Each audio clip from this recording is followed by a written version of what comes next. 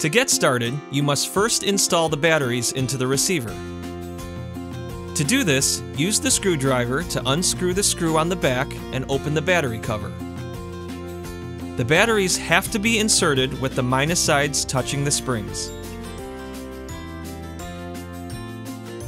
Now you can install the watch battery into the transmitter. Using the plastic coin, unscrew the battery cover and place the battery inside with the plus side facing up. Warning: the yellow rubber O-ring must be secured in its corresponding groove before closing. The Piesel-Piepser is equipped with a reset pin that ensures the device is turned off. If you pull the pin out, the receiver will be activated, displaying the green LED light on the front. To pair the receiver with the transmitter, press the pause button on the tip of the receiver 3 times. Once connected, you'll hear a beep and the unit will vibrate. Please note, pairing can take up to 30 seconds. To verify the Bluetooth connection, press the pause button twice. If there is a connection, the red LED light on the transmitter will blink several times.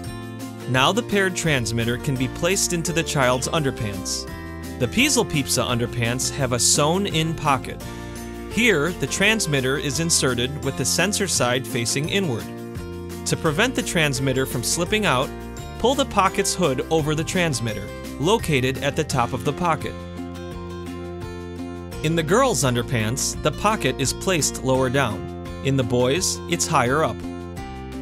If the child has an accident, the sensor will become wet and immediately send a signal to the receiver, which activates the alarm.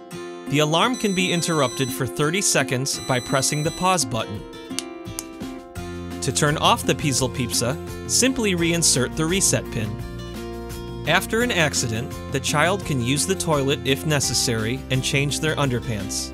The sensor should be removed, cleaned thoroughly, and dried for future use.